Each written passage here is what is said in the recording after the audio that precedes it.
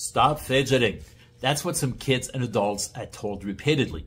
Many kids and adults fidget. This is particularly true for neurodivergent folks.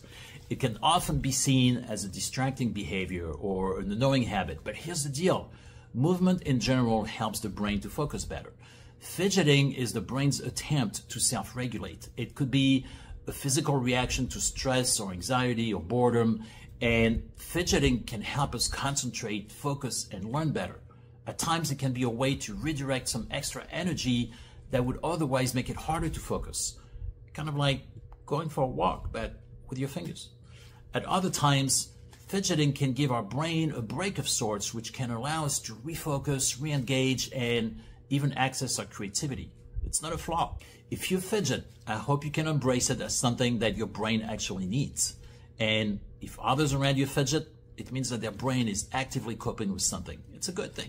So, do you fidget? And what do you fidget with?